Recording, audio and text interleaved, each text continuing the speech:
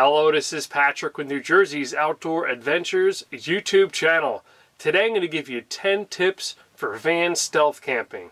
These tips I've come up with from camping all over the New Jersey shore this summer, and I didn't stay in campgrounds. Number 1 is prepare where you're going to stay and get there early. Now this isn't always possible, but if you can try to have in mind where you're going to park for the night. You don't want to be driving around in the dark, stopping to read every sign, driving up and down the streets. Now this is going to raise some suspicion.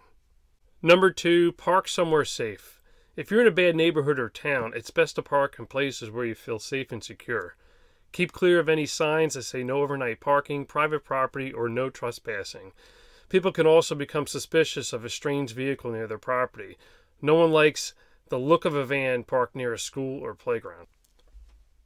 Number 3, park in spaces where you are not noticed. Now this could be blending in with other cars around you, parked where you don't stand out. You want to be in the shadows. You don't want to seem creepy, so definitely use your judgment and make decisions that will least affect locals and keep you safe. Some people prefer to park under well-lit areas. Some people rather park in darker areas. Just remember to keep your activities outside of the car a minimum. Number 4, park somewhere flat or close to level. Now this is mostly overlooked, and I sometimes have ended up sleeping with my feet above my head, which is very uncomfortable.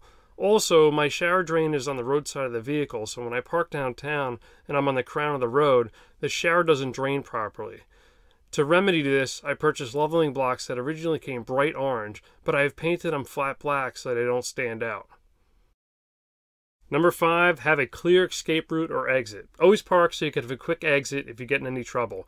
Never park behind any gates because it could be closed overnight. And make sure your door is open in case of emergency and you need to get out. If you're parallel parking, make sure you have enough buffer between the cars front and back of you for a quick departure. Number 6, stay quiet and keep lights to a minimum. You don't want to draw attention to yourself when you're stealth camping, and you'll want to try to blend in and look just like every other vehicle.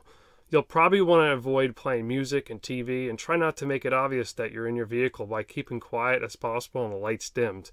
Don't hang around outside your vehicle with the doors open, place chairs outside, cook outside, or leave your awning out. Number 7, get familiar with your surroundings. Make sure the spot is safe from passing cars, not blocking any streets or driveways. It's also good to make sure that you're not parked somewhere where something will keep you awake all night, like a construction site, trucks, passerbyers, or a train.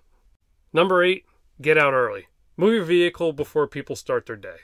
This avoids being noticed and allows you to move somewhere a little bit more private, to have your morning coffee, do emails, and prepare yourself for your day. Number 9, don't park in the same place. If you're going to be in the area for a while, don't park in the same spot night after night. Keep moving. You want to avoid people from noticing the same vehicle in their town and then getting suspicious. And number 10 is always be mindful, leave no trace, be respectful to authorities and others, and be safe. Well, this is Patrick with New Jersey's Outdoor Adventures YouTube channel. I hope you enjoyed this video. Please like this video, share, subscribe. I'd love it, and we'll see you soon.